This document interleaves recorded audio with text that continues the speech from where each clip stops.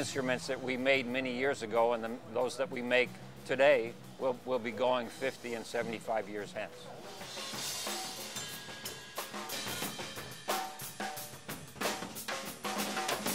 This is our 125th anniversary. The innovation started with my grandfather in the 20s. Drum shells until that point were all single ply and very thick and very heavy. Grandpa developed a multi-ply drum shell that was lighter, stronger, stayed around better, and today nearly every drum in the world is made that way. You think about the guy who's getting that drum set, you want it to be their kit, the kit of their life, I mean, a lot of people save a lot of money to buy our drums, and we want to make sure that they get something that is really deserving of that.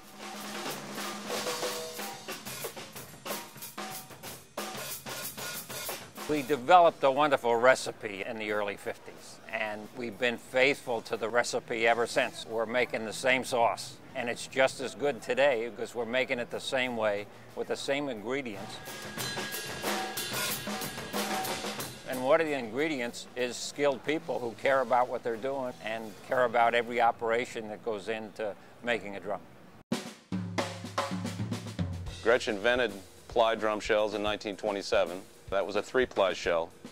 We then, somewhere in the mid-50s, we switched to a 6-ply shell, and we've been using that same recipe ever since.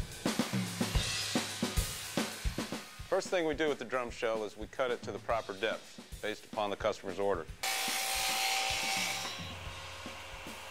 The next thing Josh is going to do to this drum shell is treat the inside. First thing we do is we address the seam on the inside with wood filler. Then after that, he'll sand the inside using our balloon sander, which we've been using since the 70s. We sand the outside of the shell using a machine that started out originally at the Slingerland Niles plant back in the 50s. Mr. Gretsch acquired that machine in the 80s, and we've been using it ever since. It's a one-of-a-kind old relic of a machine, but we certainly love it. First thing we do with the shell is we'll sand the outside with a belt sander using a 100 grit belt. After we do that, we switch to a 150 grit belt and sand it again. Then the final sanding is done with the 180 grit by hand.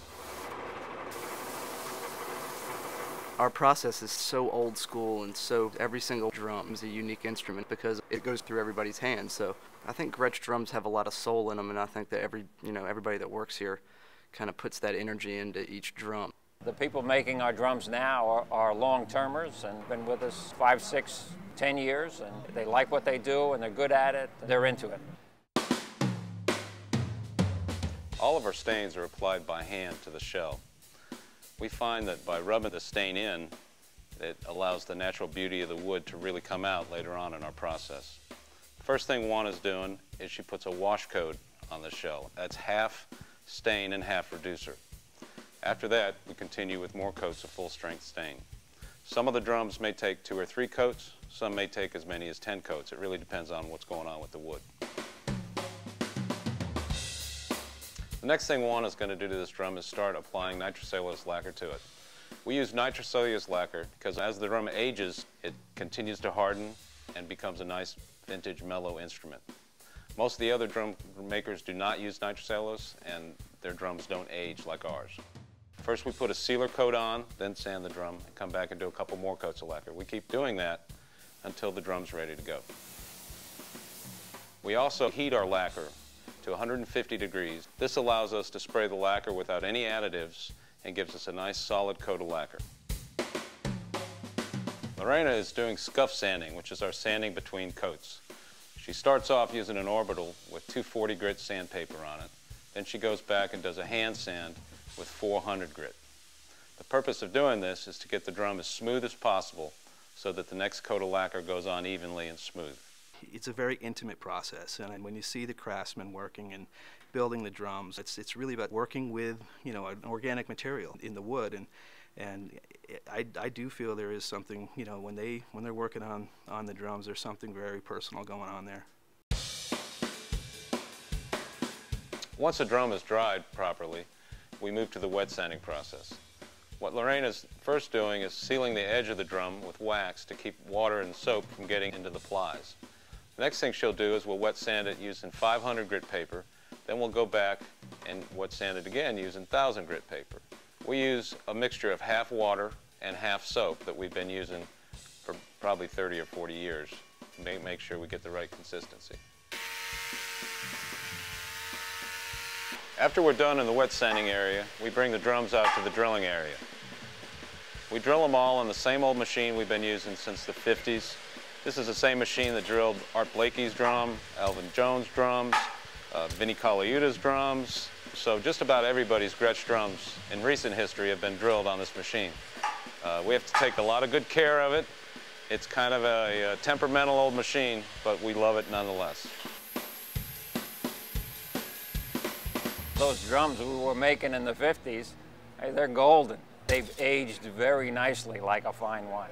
The instruments that we make today will be going 50 and 75 years hence. This is the router table that we cut all of our Gretsch bearing edges on. We also cut the snare bed on this table. It's been in the Gretsch family for years. It was in the Brooklyn factory. Then when Baldwin bought the company in '67, they used it, Baldwin used it in Arkansas to cut guitar bodies on. And we got it back in the 80s, and we've been using it ever since.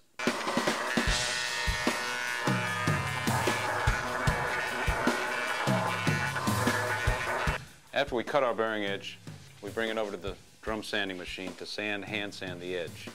We hand sand a 1/32 round over on the outside. We try to make the rest of the edge perfectly smooth.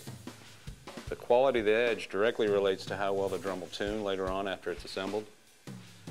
We've used a 30-degree edge for quite some time, probably since the 60s or so, and that is definitely part of the Gretsch sound is the 30-degree edge. This is our buffing process. As you buff the drum, there's a couple things you really need to make sure that you do. First one is you have to heat the drum evenly across the surface of the drum to let the lacquer reactivate itself. The other thing you're doing is every time the drum hits the wheel, you're scratching the drum. The idea is to buff it at different angles so the time you're done, you've diffused all the scratches out of the drum and you have the beautiful Gretsch finish. After the drum is buffed, we then put the badge on the drum. First step of that is bending the badge so you have a radius on it. We put the eyelet in the badge, line the badge up where it reads correctly, then we go to the badge press. Put a little wax on the anvil.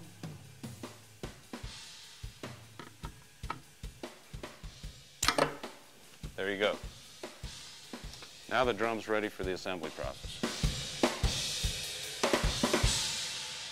The last thing we do with the Gretsch drum is we put it in Barbara's hands. She puts the lugs on and any kind of hardware that goes on the drum. Then she heads the drum and puts it into relative pitch. After the drum's inspected, then we ship it off to the customer.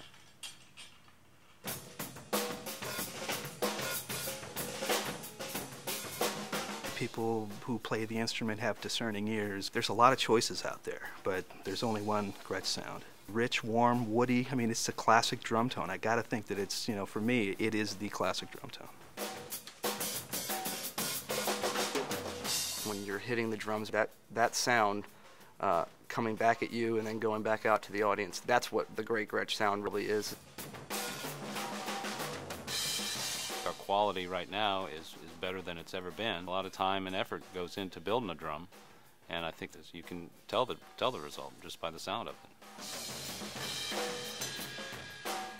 The core values are family, innovation, and the faithfulness to the recipe that's brought us to where we are today.